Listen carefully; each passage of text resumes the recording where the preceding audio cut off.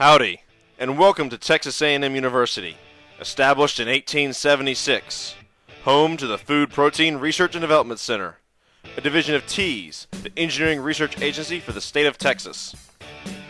The Food Protein R&D Center was founded in 1939 and has been providing practical instruction with their short course series since 1981. Their unique approach to educating participants involves hands-on, practical instruction with equipment after detailed lectures regarding those technologies.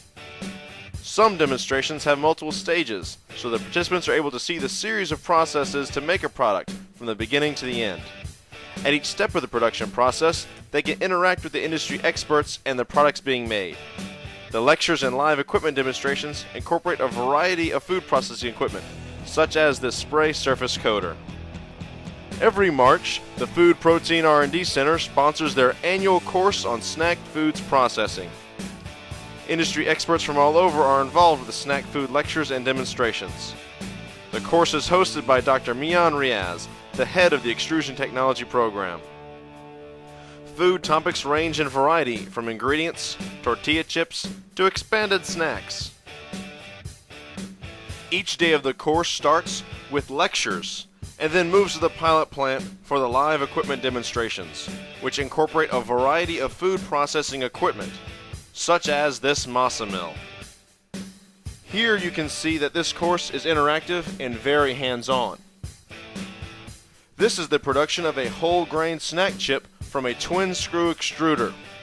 Participants are encouraged to bring their laptops so they can follow along with the speaker's presentations on the digital ebook manual provided.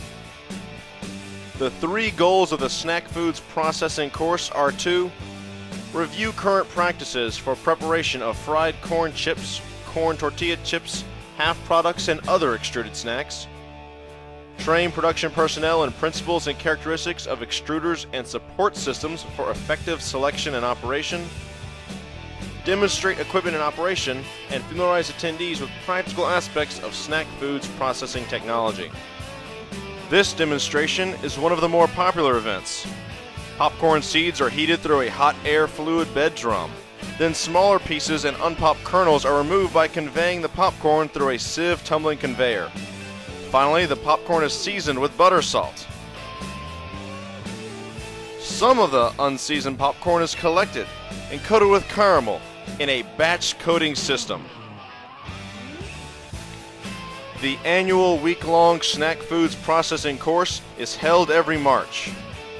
Short course participants will receive lunches across the campus, tours of the Kyle Field football stadium, visits to the Corps Cadets Museum, and a certificate of attendance.